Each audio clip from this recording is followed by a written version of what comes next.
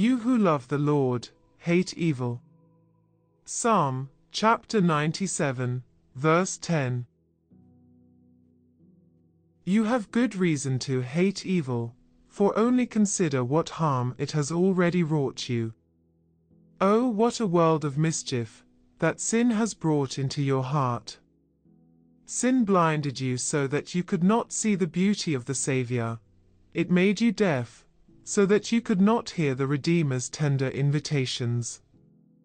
Sin turned your feet into the way of death, and poured poison into the very fountain of your being. It tainted your heart, and made it deceitful above all things, and desperately wicked. Oh, what a creature you were, when evil had done its utmost with you, before divine grace intervened. You were an heir of wrath even as others. You did follow a crowd to do evil. Such were all of us. But Paul reminds us, but you were washed, but you were sanctified, but you were justified in the name of the Lord Jesus and by the Spirit of our God. We have good reason, indeed, for hating evil when we look back and trace its deadly workings. Such mischief did evil do us, that our souls would have been lost had not omnipotent love interfered to redeem us. Even now it is an active enemy, ever watching to do us hurt, and to drag us to eternal punishment.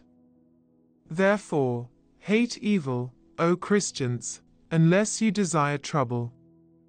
If you would scatter your path with thorns, and plant nettles in your death pillow, then neglect to hate evil. But if you would live a happy life, and die a peaceful death, then walk in all the ways of holiness, hating evil, even unto the end. If you truly love your Savior, and would honor Him, then hate evil. We know of no cure for the love of evil in a Christian like abundant communion with the Lord Jesus. Dwell in Him, and it is impossible for you to be at peace with sin. Order my footsteps by thy word, and make my heart sincere. Let sin have no dominion, Lord, but keep my conscience clear. Amen.